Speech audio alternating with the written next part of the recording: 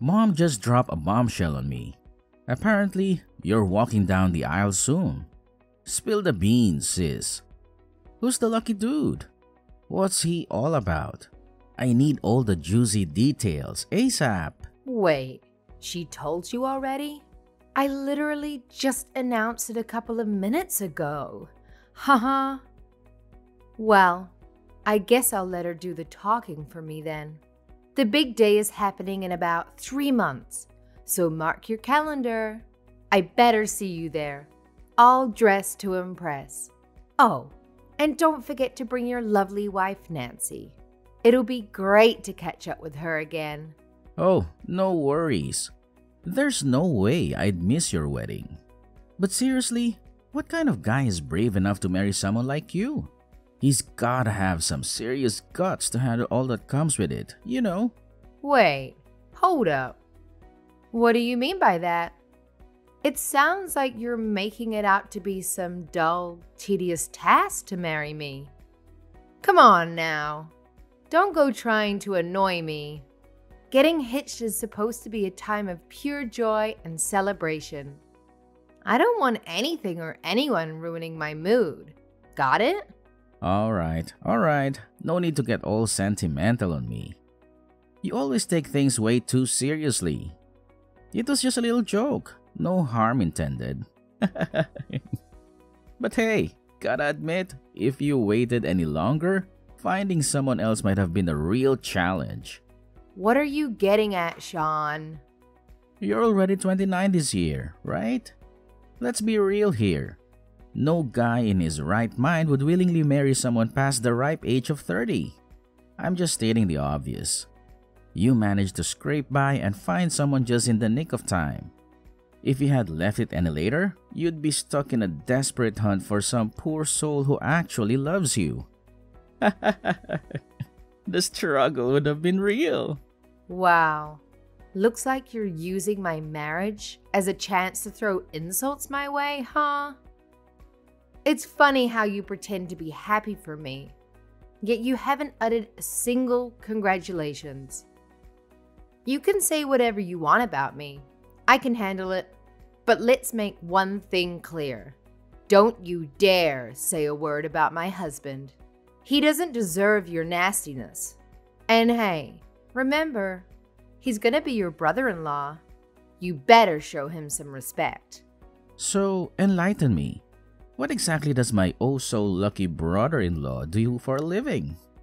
The only guys desperate enough to marry someone like you must be bottom-of-the-barrel types, like garbage men. Does he even have any credentials worth mentioning? Or maybe he's just like you, failing to land a decent job and settling for a gig as a cashier chick at Walmart. The irony. Don't be so rude. You haven't even met the guy, and you're going to make assumptions about him? Oh, please. I've known you since day one. Let's be real here. You couldn't snag a guy with serious cash unless he's a big shot like myself, making bank at some major corporation. Unless he's pulling in some serious dough. I highly doubt he can handle the task of supporting both you and himself. Oh, here we go again. Same old arrogant, snobby brother I've always known. When will you ever stop flaunting your superiority? It's like you wear your job title like some kind of fancy badge of honor. Don't you have anything else in your life that you're actually proud of? Oh, I'm thrilled you asked. Not only am I loaded with cash, but I'm also blessed with astonishing good looks and unmatched talent in every damn sport. Can you even comprehend the perfection? Let's face it, there's only one scenario where a guy would even consider picking you up. So spill it. Was he one of the Walmart cleaners? Or maybe he's just another cashier struggling to make ends meet.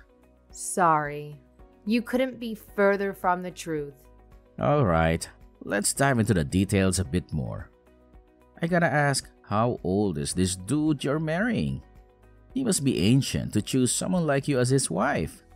Nope, he's only 1 year older than me. Now that's the funniest thing I've heard in a while. You guys truly are a match made in misery. We've got a sorry sap in his 30s settling for a similarly pitiful woman on her way to 30. It may not be a fairy tale romance, but hey, it really makes sense, doesn't it? Oh, and speaking of your sad state, do you even have the means to fund this wedding? Don't tell me you're planning to beg your dear brother for a handout. Newsflash, sweetheart. You can't finance a wedding ceremony with your measly Walmart salary. I hope you actually thought this through, but I highly doubt it. Ugh, you just can't resist poking fun at me, can you? Can you, for once, try to be happy about my marriage? I'm still waiting for a simple congratulations from you. Where do you even get the idea that we're some sad, penniless couple? You don't know a thing about the guy I'm marrying. So quit assuming the worst. Let's not forget that you're still mooching off our parents, living it up in their house. If it weren't for them, you'd be out on the streets, begging for shelter. You're just using them to save up some cash so you can eventually buy your own place, right? I bet you dream of being like me someday, waking up and fantasizing about owning your own house. But guess what? Unlike you, I made it happen with a snap of my fingers. Just like that. I mean, you do live in a mansion, but you weren't able to get that easily. I know you're paying off a 25-year loan. It's not as great as you're making it out to be. Oh, don't be so jealous. You couldn't pull off something like this even if you tried. Who in their right mind would give a loan to a bunch of broke folks slaving away at Walmart? You really have to stop putting me down to make yourself feel better. Do you have some sort of prejudice against people that don't work like you do? Was there ever a time I put you down? And don't put down Jack either. Oh, you just slipped up, sister? So that's my new brother-in-law, Jack? I am feeling sorry for him already. Whatever, Sean. I bet from his point of view, you'd be a sad side as well. You've put me in a sour mood. I'm going now. See you and Nancy at the wedding.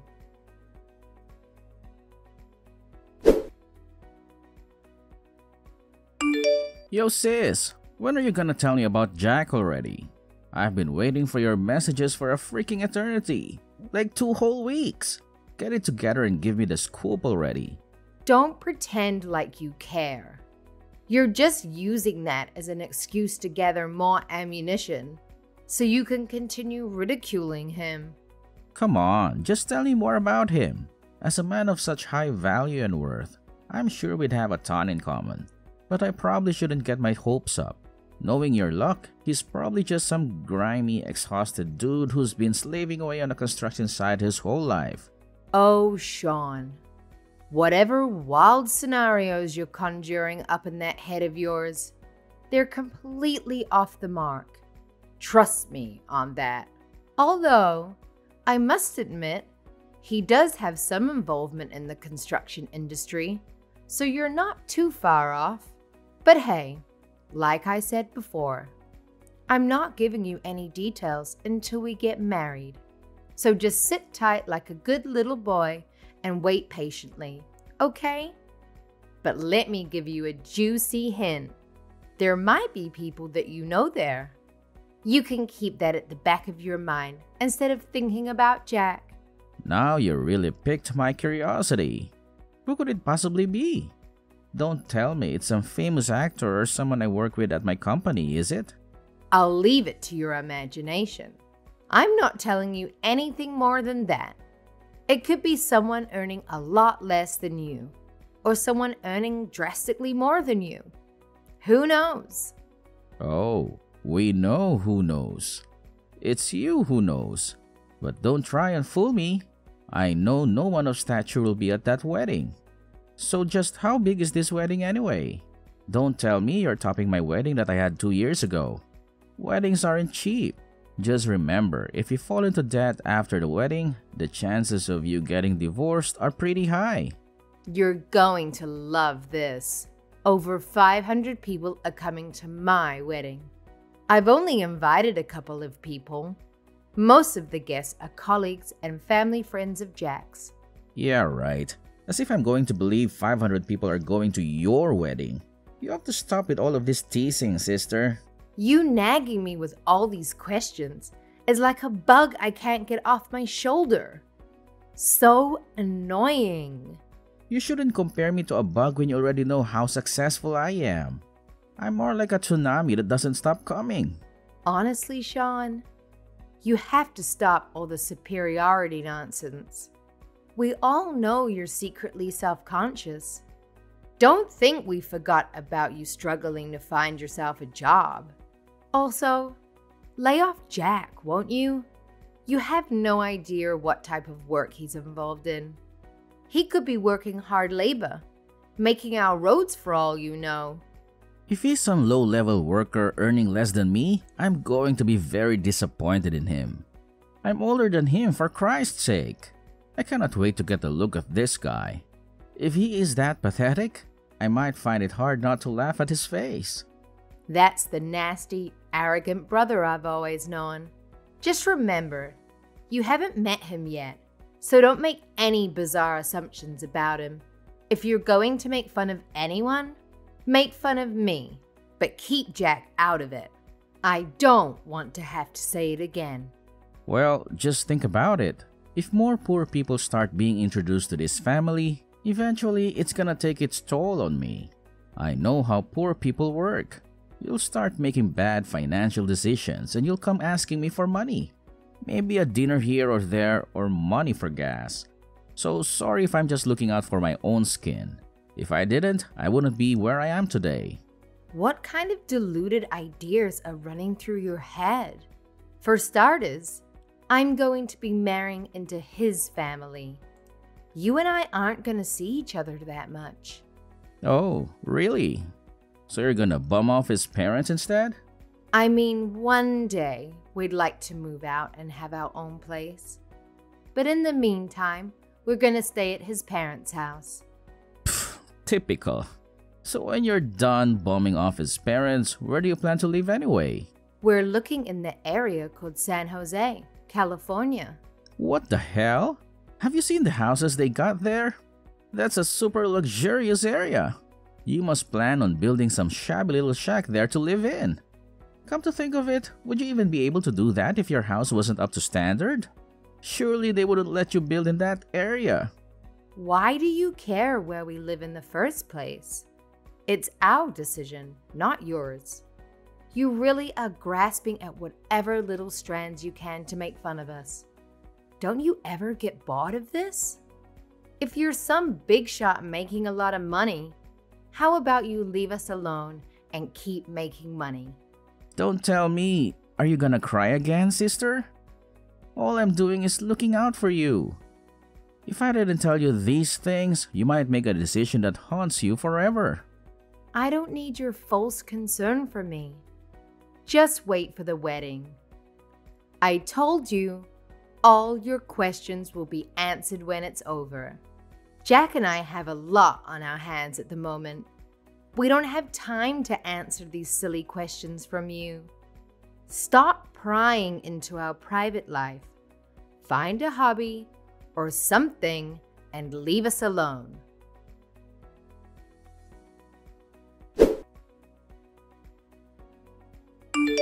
Big sis! Earth to Chubby Tiffany? Good morning. Are you even awake? Yes, good morning. I'm awake. Don't call me Chubby Tiff. I don't want to hear my childhood nickname on my wedding day. Oopsie daisy. Oh, I'm really sorry, by the way. Huh? Sorry about what? The wedding day. I won't be able to make it. They've asked me to come in and play futsal today. Sorry, I won't be able to make it. You'll just have to enjoy the festivities without me. I'm sorry. Are you kidding me right now? You're gonna ditch me for some football game? No, not football. Futsal. It's more like soccer. Okay, whatever. I don't care what it is. Why would you ditch me for such a stupid reason? Are you really gonna sit there and tell me that your football game is more important than my wedding? How selfish are you? It's futsal. There's a difference. Anyway, what was I meant to do? I was invited by my coworkers for Christ's sake. You wouldn't believe the amount of people that came up and asked me. If you were in that situation, you'd definitely understand why I can't come today. I wouldn't waste an opportunity like that to go to some wedding I don't care about. Besides, Nancy decided to go to the department store with her friends today. Guess she didn't care about your wedding either. You and Nancy? I've had enough of this. If you didn't want to come, why didn't you tell me that from the start? Do you realize how much trouble you caused me? We could have filled up your empty seats for someone who actually wanted to be there. Where was that pathetic wedding again? It was in the Azure Haven Hotel, wasn't it? You should stop showing off. As your younger brother, I'm extremely embarrassed by it. To think that a miserable cashier chick, no, let me rephrase that. To think that an old grandma that works at Walmart is going to wear a wedding dress and act on top of the world makes me want to barf. So what if I'm wearing a wedding dress? What do you have to say about it? I don't know why you're complaining if you're not even going to come here in the first place. No, don't mistake me. I fully intended to go to your wedding and see you. But these things happen. The timing of your wedding and the timing of my coworkers inviting me just coincided. What can you do about it? Sorry sis, I promise I'll be at your next wedding though. That's it. I've had enough. I know you weren't planning on coming from the very start. I bet you didn't even bother to put it in your schedule. I really wish my only sibling wasn't a good-for-nothing douchebag. Don't bother me anymore. Since you canceled on us, I have to make extra preparations now.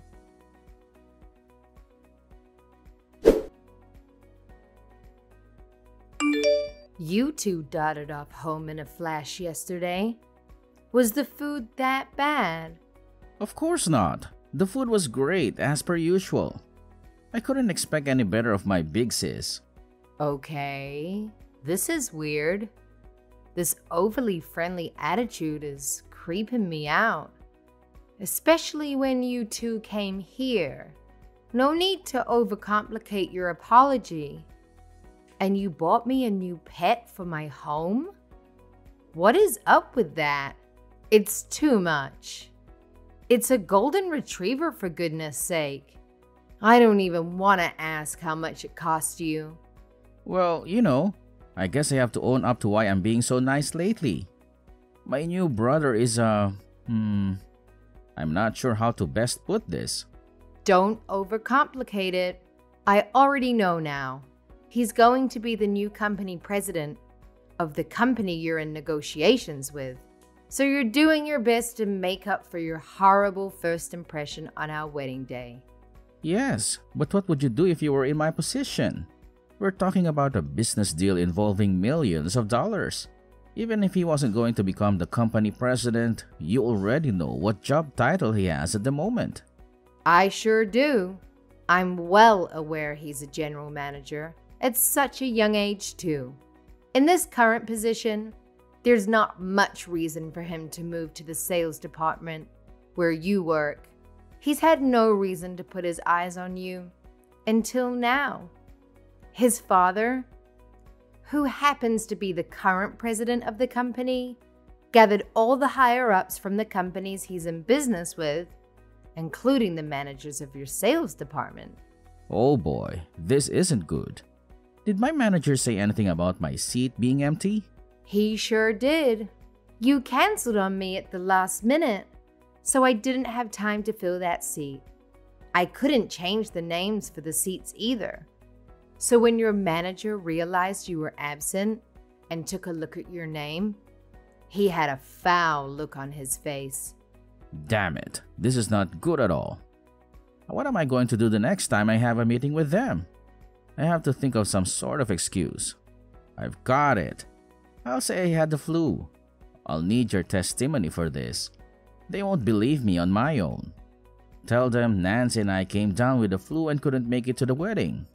You want me to lie so you can save face?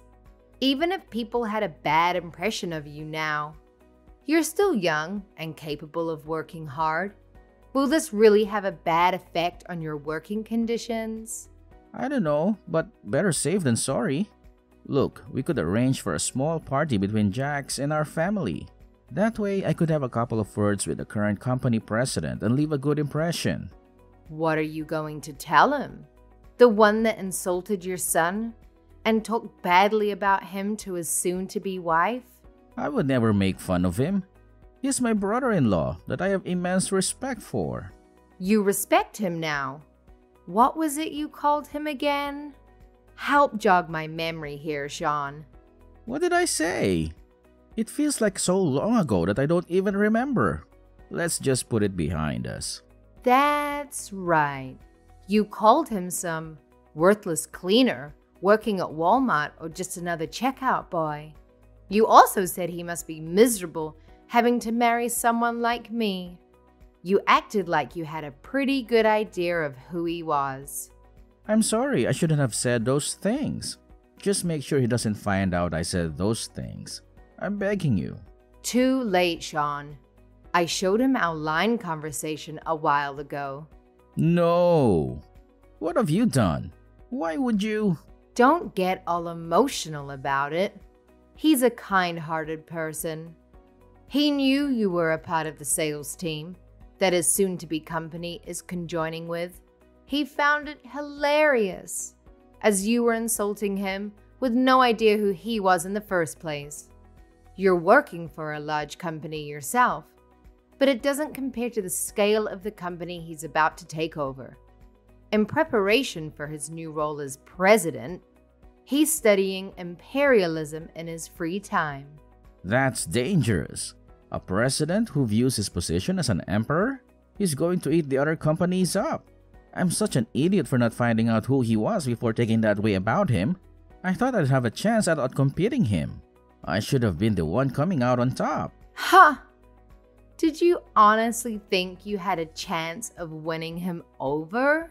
I'm in a good position for a good company. Anyone who was in my situation would get a big head about it. Compared to that guy, I'm just the average frog in someone's garden. Please let him know how sorry I am. I didn't want to insult a guy like that. Give it about 10 years and he'll be the president of your company too.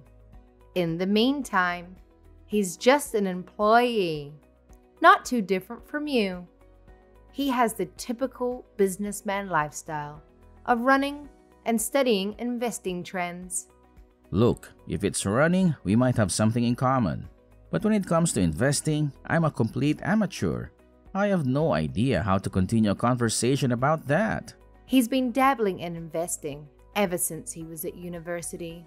He's got enough to give me a generous amount from time to time. He must have had a mechaton if he's been investing for that long. I can't even imagine how much money he probably owns. Not only that, but he's building a house in San Jose? This guy is on another level. I couldn't match him even if I had another lifetime. I'm glad you finally noticed. Our new house is going to be built from scratch. Jack and I decided on the plans and the materials together. Feel free to come for some lunch and try to win my husband's favor back. No, I couldn't do something like that. You guys are a newly married couple. It would be imprudent of me. What are you talking about? You had a lot to say before we got married. Now you're all respectful? You gotta forgive me for that. I won't say anything to disregard you or your husband. I promise. Don't punish me for this. What are you talking about? Punishment? I don't know. Maybe you'll use your social influence to destroy me or convince my superiors to fire me for ditching the wedding? You'd be in a pinch if you tried to get your payload or something like that. Nancy would suffer the consequences too. Don't waste your energy worrying about it. We won't do anything to put your wife in a stressful situation. Really? You'll have mercy on me? Even if we did want to do that, it's a big hassle. He's general manager, so would have to talk to his dad first. Then his dad needs to talk to the president of your company to point out exactly where you are and how you disrespected us. That's what I mean. There's no need to do that. At least wait until I've paid off the loan on my house. I'll never recover from something like that. Maybe we'll wait. When Jack has finally become president of his father's company, he'll talk with your company president himself. At that point, you should have climbed up the corporate ladder quite a bit. The damage dealt to you then will be much larger than it could be now. Are you actually considering destroying me? Please, don't do this. I can't lose my job. My life depends on it. It means everything to me. You remember making fun of me for failing to find a good job? Then after working in a place like Walmart, you continue to hurt me? Well, I've already quit working there, so I don't care what you say about it now. But don't think I'll forget something like that easily. I said I'm sorry. How many times do I have to say it for you to believe me? I got ahead of myself. I was extremely cocky. I won't ever be that type of guy again. I promise. All depends on how you act from this point on. You are my brother, right? How about you be a little brother that your family can enjoy being around? And stop talking highly about your position. It's not that great, if we speak honestly about it. Oh God. Fine. Okay, you have a deal. I'll be a proper, respectful adult.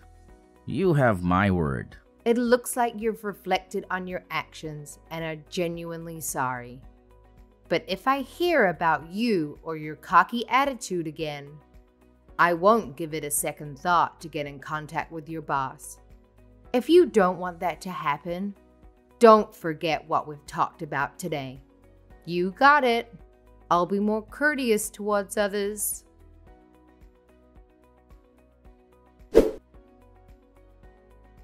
Jack's father decided to step down from his position earlier than planned, and after 3 years, he passed the reins to his son. Interestingly, Jack had already been working in an executive role for 2 years, earning the respect and trust of his colleagues. When the time came, they unanimously voted for him to become the new president. Now, let's talk about my big-headed brother. Since the wedding, he's gone through quite the transformation. He never turns down an invitation to go out for drinks with his coworkers after work, and he manages to keep up with them all night long. The last time I saw him, his beer belly had grown so big it could practically honk a car horn. It's hard to believe he was once the slim, athletic brother I knew. As for me, as soon as Jack took on the role of company president, I quickly became pregnant. It may sound old-fashioned, but I take pride in supporting my husband and take my role as his wife and the household manager seriously. Of course, I have my challenges in caring for our child, but Jack is always there to lend a hand in raising our baby.